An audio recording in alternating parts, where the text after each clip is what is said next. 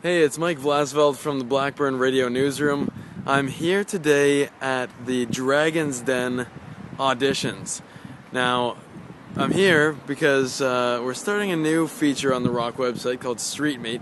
It's going to be a weekly feature that I'm going to do, meeting people on the street, meeting people at events, and just coming up with stuff that's interesting to you guys. So we're here at the Dragon's Den auditions today. We're going to see some pretty interesting stuff, I hope. Lots of good ones, and I'm sure lots of bad ones as well. So let's get in there and see what they got.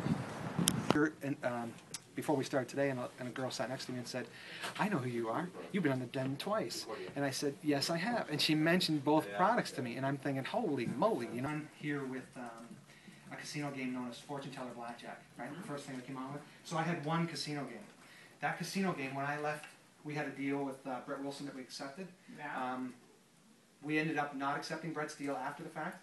I sold 10% of my business, raised $250,000, and I now am the proud owner of a very successful casino company that invents games that are going in casinos all over the world. So now I don't have one game. I have a dozen games and several more, all of which have deals to go into casinos around the world. First things first, know your product inside and out. Know the numbers cold. You don't want to walk in there and not be able to back up why your business is going to be successful and how much money you're going to make. They'll laugh you out of the den. And if you don't have numbers, which is not necessary, you better be able to speak very well in front of people, especially in front of a camera. And if you don't, bring somebody with you who can. Those are the big ones. Who's the most intimidating? The most intimidating happen to be the producers of the show. When you meet with the two girls today, Molly and Michelle. They're more intimidating than the actual dragons. And what's your product today? We have a software company we sell.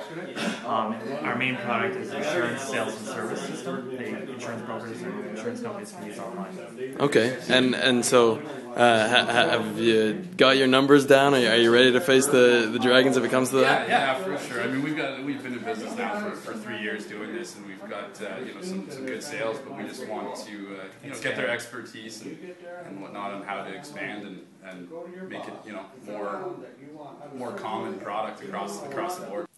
Well, I'll be honest with you, this wasn't exactly what I thought it would be. I thought I was going to go in there and just meet a bunch of crazy people with, wacky ideas and board games and, you can climb up on this and try to work out with this. But it wasn't exactly that. It was more guys with business ideas and, casino games, which is pretty fun, and he makes millions of dollars, which is also pretty sweet. But yeah, it just wasn't as crazy as I thought it was going to be. And I guess we'll see who makes it, who makes the cut when it comes to next season. But until next time, I'll see you on Street Meet.